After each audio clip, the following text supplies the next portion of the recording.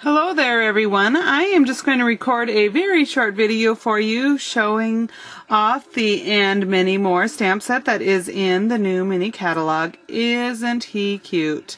That little golfer guy is in there, and we can take a look at everything else that's in there.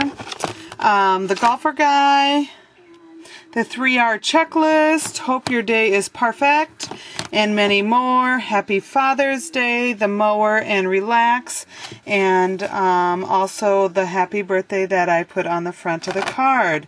So taking a look at the card, I'll just go through it with you, show you what I've done to make the card, and hopefully you can recreate it yourself. Alright, for the edge here, that's Riding Hood Red. That's a strip of the chocolate grosgrain. I think the Riding Hood Red is like 1.5 inches by 5 1/4. And then just cut your grosgrain ribbon to match that size. Onto the little golfer guy. Oh, I really like him. Watercolor paper. I think 275 by 3 is your inch size. I stamped the little golfer guy in black StazOn. That is really the best if you want to do watercoloring. I watercolored, obviously you can see, using the aqua painter.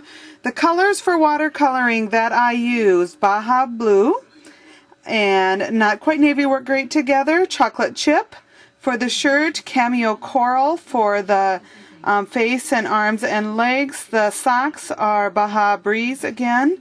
The shoes, the golf club, and the golf ball, all very carefully use your basic gray. Your basic gray, since it is a color that really doesn't want to watercolor, doesn't watercolor very well. So use very little color, and then you can, you really are just painting on color. You can't watercolor with it.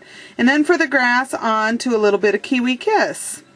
Alright, back to the whole image. It's 2 3/4 by 3. Then the chocolate chip is 3 by 3 1/4.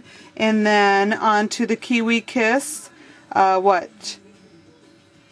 1/4 by 3 1/2. So each time up to by 1/4 inch.